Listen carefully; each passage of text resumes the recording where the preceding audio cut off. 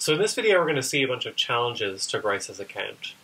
And they're going to come of two kinds. So one challenge is about how are we supposed to extend this account to cases where we mean something but we're not trying to produce a belief, but rather we're trying to produce a certain kind of behaviour or something like that. That's going to be one kind of challenge. Another kind of challenge are just going to be cases that either don't involve audiences or they don't seem to involve intentions to believe, even though there are cases where you're saying that something is the case. So these are two different kinds of problems we're going to consider now. So it's very straightforward to see how this is supposed to work when we're telling somebody that something is the case, whether we're doing that with words or not. But what about other things like commands or questions?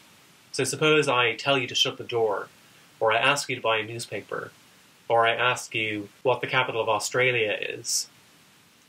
In all of those cases, I clearly mean something, like I've said something which has a certain kind of meaning. I'm clearly not trying to impart a certain kind of belief to you, and certainly not trying to impart a kind of belief to you in the way that I would be if I was just telling you that something was the case. So these are cases where I mean something, but I'm not telling you something.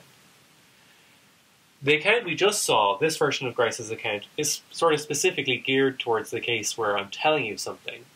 So a big question is, how might we alter the account to account for cases where speakers do mean things by saying certain things or doing certain things, but they're not telling you that something is the case?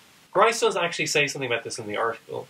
He gives a definition of, more generally, of what it is to mean something by doing something. So let's see now what that is. So here is Grice's more general account of what it is to mean something. You non-naturally mean something by doing some action X, just in case three conditions hold. And the three conditions are just slightly more general versions of the conditions from before. So one, you have to intend your audience to do something because you did X. You intend your audience to recognize the intention in condition one. That is, you intend your audience to recognize that you intended them to do something because you did X. This is to get rid of the cases involving deception or misleadingness. And finally, you intend them to do that thing, whatever thing in question here was, because they recognize that you intended them to do so. So the very fact that you intended them to do something is meant to be a reason for them to do the action. So when I say, close the door, the idea is that should give you a reason to close the door precisely because you recognize that I intend for you to close the door. My intention for you to close the door should be a reason for you to do so, in a case where I non-naturally mean for you to close the door. Now, what Grice actually gives us is not quite as specific as what we might want, because we don't want just a general account of what it is to mean something, but we want a general account of what it is to mean the particular things in particular cases. So for example, when I say, close the door, or when I point at the door in a way that clearly indicates to you that I want you to close it, our account should specifically say exactly why I intend for you to close the door and not something else. But I think the idea is supposed to be, maybe for instance, you non-naturally mean close the door by doing some action, either saying it or pointing at the door, just in case you intend your audience to react by doing that thing. But the details here are a little bit fuzzy, and it's not 100% clear how we should actually fill them in.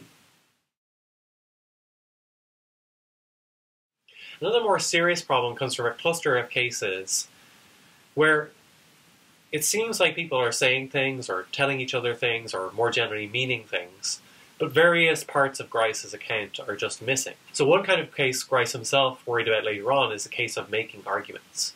So suppose I'm trying to argue for some conclusion, and I say, well, I have premises P and Q, I explain what those premises are, and then I assert R on the basis of my premises. Now think about when I present my conclusion, I say the conclusion. So maybe the conclusion in this case is that we should watch the movie Uncut Gems. Now remember, we saw before that in a case like that, for me to mean something, for me to mean we should watch the movie Uncut Gems, it must be the case that I intend for my intention for you to believe that to be a reason for you to believe it. And the problem is that you might think that in making arguments, this is not what happens.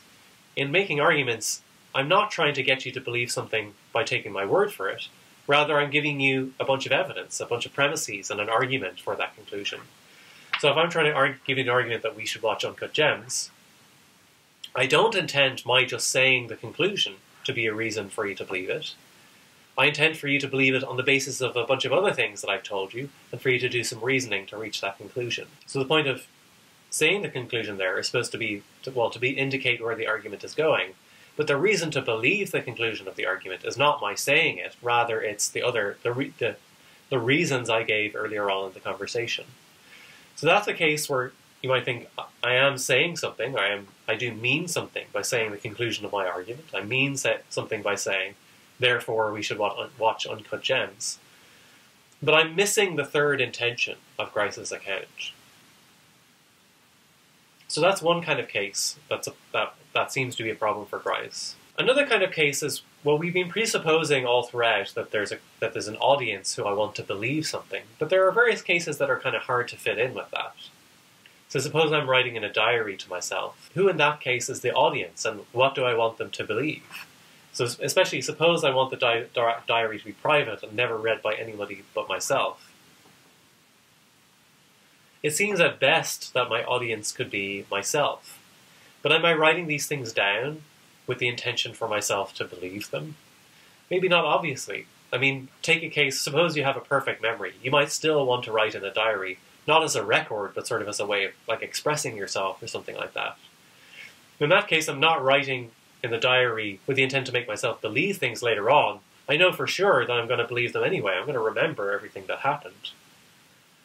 Nonetheless, you might think I'm still saying something in some sense by writing stuff into the diary, even though at best the audience can be myself, and I'm not trying to make myself believe anything that I'm not already going to believe at that later point in time. There are other similar kinds of cases, like think for instance about, so one kind of case that's due to Gilbert Harman is it's a kind of grotesque case unfortunately, but imagine that somebody is being tortured to make them confess to a certain crime. They're innocent and they believe that they need to protest their innocence to the very end. They might keep saying, I'm innocent, in the full belief, in the full knowledge even, that their torturers are not going to believe them. It might be weird then to say, well, they intend for their torturer to believe that they're innocent by saying that, because, well, they know for sure that their torturers are not going to believe them. So how could they intend for their torturer to believe what they say if they know for sure that they're not going to believe it? It's another kind of case where it looks maybe hard to maintain that you intend your audience to believe something. One final kind of case is that you might worry that this count should just predict that certain things should always be weird to say, which aren't. So take a claim like, of the form P, but I don't intend for you to believe that. That should be a pretty weird thing for anybody to say, according to the Gricean analysis. Because it should amount to, because if you're saying P, well that entails that you intend for them to believe that P. And moreover, they should be able to recognize that intention from the first part of what you said. But if they believe the second part of what you said, well then they should conclude that you don't intend for them to believe P. There should be something kind of weird about the claim like that, because on the one hand, because they said P, and because all the other conditions hold, it should be that you come to believe that I intend you to believe P. On the other hand, you should also just straightforwardly come to believe that I didn't intend for you to believe it, because that's part of what I said, and you should believe what I said, according to the Gricean account. So basically, it should be that I'm sort of perceived as saying something kind of contradictory whenever I make claims of that nature. But it's been argued that I don't necessarily always say something contradictory. Here's an example from Philosopher Jeff Speaks. So he imagines an unfaithful partner saying to another one, someone who's being unfaithful saying to their partner, I love you, but I don't expect or intend you to believe that. He thinks, well, that seems like a perfectly fine thing to say. I mean, it's a sad thing to say, but it's not a contradictory thing to say to your partner. But it's kind of puzzling, given Grice's account, why that should be. Because because in this case, the audience should conclude that I intend for them to believe that they're loved. But they should also conclude that they're not intended to believe that. And that would be kind of a weird state to be in. That would be a weird thing to be for the partner to be trying to do to their audience, to get them to believe both of those things at the one time.